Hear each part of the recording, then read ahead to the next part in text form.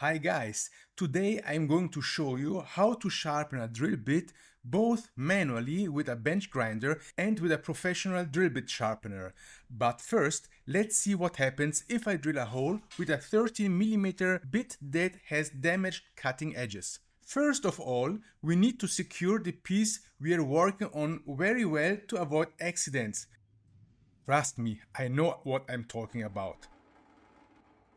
Normally, when you drill such a large hole, you have to start with a smaller pilot hole, but I wanted to show you what happens if the cutting edges are no longer sharp. You will see later that with a specially sharpened bit, you can drill without a pilot hole, even if a pilot hole is always recommended, but we will cover that very soon. Also, always use cutting oil. Without cutting oil, the bit overheats and the drilling becomes much worse. First, let's see that with a bit with damaged cutting edges, I have to apply a lot of pressure to cut the steel and the bit doesn't really do a great job. In fact, the bit scrapes and overheats the material to a point where it becomes useless to go on. Imagine if you had to make 10 holes. It becomes impossible. If we look at the hole closely, we see that the material has been partly deformed by the pressure and heat, and the cutting edges have scraped rather than cut. But fortunately, there's a solution. Today, I will show you two tools, a bench grinder, the DS175S from Bernardo machines, and the DG13MD, also from Bernardo. First, let's see how to use the bench grinder. Mine in particular has two stones, a coarse one and a finer one. I almost always use the finer stone because the drill bits I use are quite small. Also make sure to have always a glass of water close to you so that you can cool the bit if it overheats. The method I will show you is quite effective and you will surely be able to drill steel again. The motion to do is to place the cutting edge parallel to the grinder and remove the damaged part, then make a slight upward rotation with your hand. But this method has several drawbacks. The first is that you probably won't be able to get the precise angle of the cutting edges because without a guide it's very difficult to grind by eye. This means that the cutting edges won't be symmetrical, leading to various problems. For example, one cutting edge might be more stressed than the other, or the hole might not be perfectly circular but ovalized. Another issue might be that the bit won't stay in position initially, resulting in a slightly off-center hole.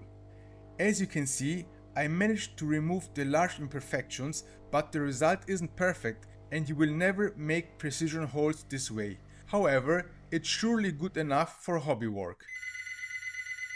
The sharpener has arrived.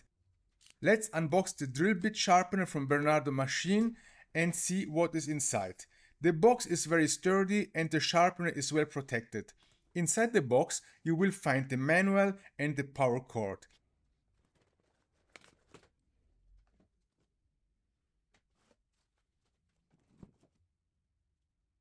I also got an extra grinding wheel, even if I don't think I will use it that much since I don't sharpen bits all the day, but you never know. Inside the machine you will find collars to hold the bits during the sharpening, all protected by a plastic bag and plenty of oil. Really a lot of oil. The machine is very compact and well built and it's quite heavy. The cutting angle can be set from 90 degrees to 135 degrees and can sharpen bits from 2mm to 13mm. Now let's see how to proceed practically. First, set the web diameter of the bit that you want to sharpen. This is very important, so don't forget it. Then choose the collar of the right size with no play, and the bit should be tightened in the appropriate chuck but not immobilized because we need to move it slightly. You will see why in a moment.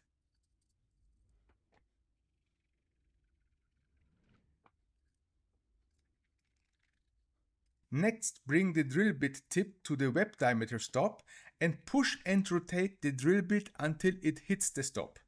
Only then you should give a final tightening and immobilize the bit. At this point, the rest is quite simple. The first step is to sharpen the cutting edges.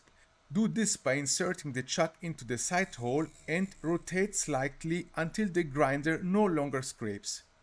Then rotate the chuck 180 degrees and repeat the process.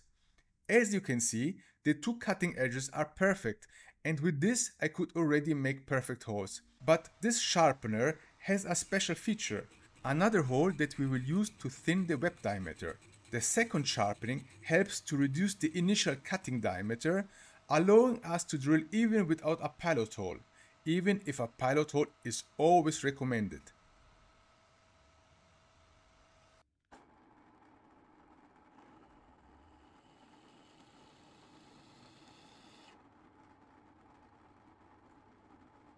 As you can see, the cut is very effective, which you can also tell by the shape of the chips that become longer and longer.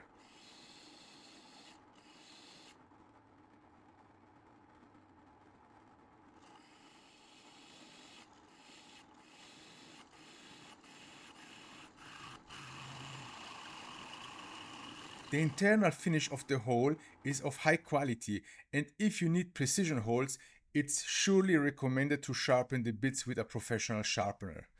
I hope you enjoyed the video, and don't forget to subscribe to my channel because it shows me that my videos are appreciated and gives me a lot of motivation. See you next time, guys. Your Robbie.